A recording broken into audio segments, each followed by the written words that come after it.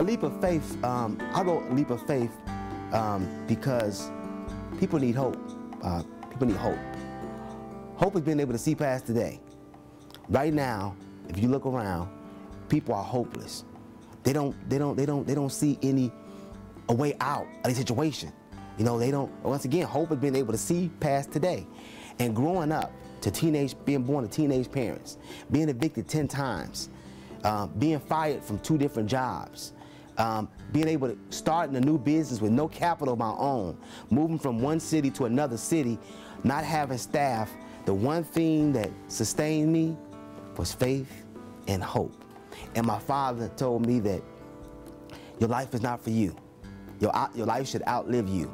He said it's not about us, but it's up to us. And so for me, that resounded in my mind, that it's not about me, that I needed to share my story. I need to become transparent, because if I made it through that, if I made it through being born to teenage parents, being evicted 10 times, being fired from 2 career jobs, starting a business with no capital, my hopes is that someone can look at my life and say, if he can do it, I can do it.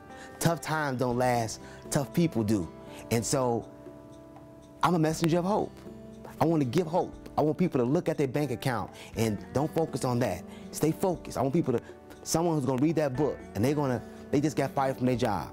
And they're going to say that, you know what, I didn't get fired, I got freed. You see, because I got fired from a job before.